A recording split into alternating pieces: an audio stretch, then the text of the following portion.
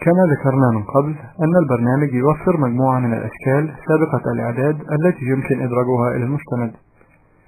فعند فتح القائمة AutoShape من شريط أدوات الرسم نرى مجموعة من القوائم الفرعية التي يحتوي كل منها على عدد من الأشكال مثل الخطوط Lines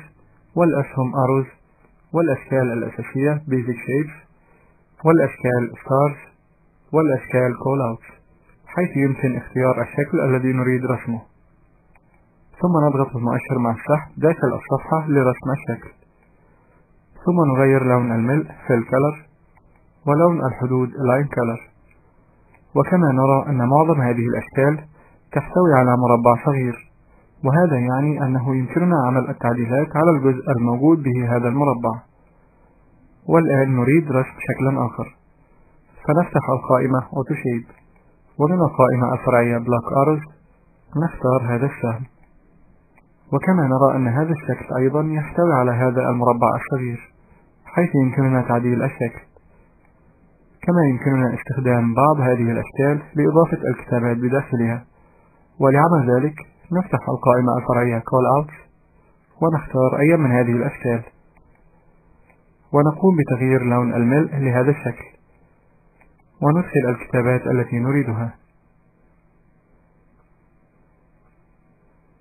ومن شريط الأدوات Text Box الذي يظهر عند إدخال الكتابات يمكننا تغيير اتجاه الكتابات داخل الشكل كما نريد، وباختيار أي من هذه الأشكال وفتح القائمة Draw سوف يمكننا عمل الدوران لهذا الشكل باستخدام أحد خيارات القائمة الفرعية Rotate or Flip. فباختيار Rotate Left يتم عمل الدوران للشكل بزاوية 90 درجة إلى اليسار،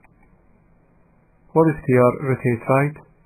يتم عمل الدوران للشكل بزاوية 90 درجة إلى اليمين، وباختيار Flip Horizontal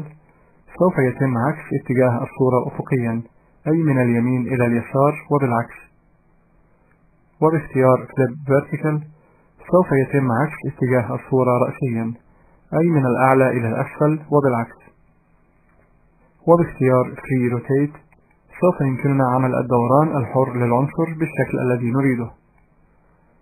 ونستخدم أوامر القائمة الفرعية Align or Distribute لمحاذاة الأشكال نسبة إلى بعضها البعض أو نسبة إلى حدود مساحة الرسم. وللتعرف على أوامر هذه القائمة نقوم باختيار العناصر أولا، فنضغط على المفتاح Shift أثناء اختيار العناصر واحدا تلو الآخر. والآن عند استخدام الأمر Align Right